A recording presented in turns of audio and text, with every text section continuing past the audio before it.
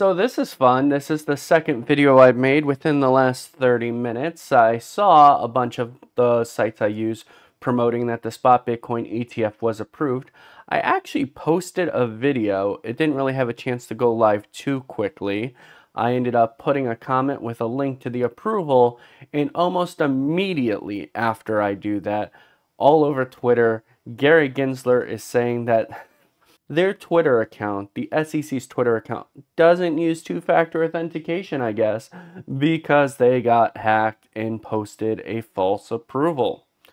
However, we saw the market jump up by a little bit, then go down immediately after it came out. So that's fun.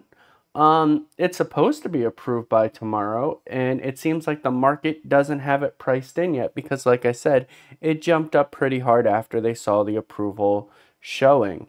So we'll see, guys. Let me know what you guys think.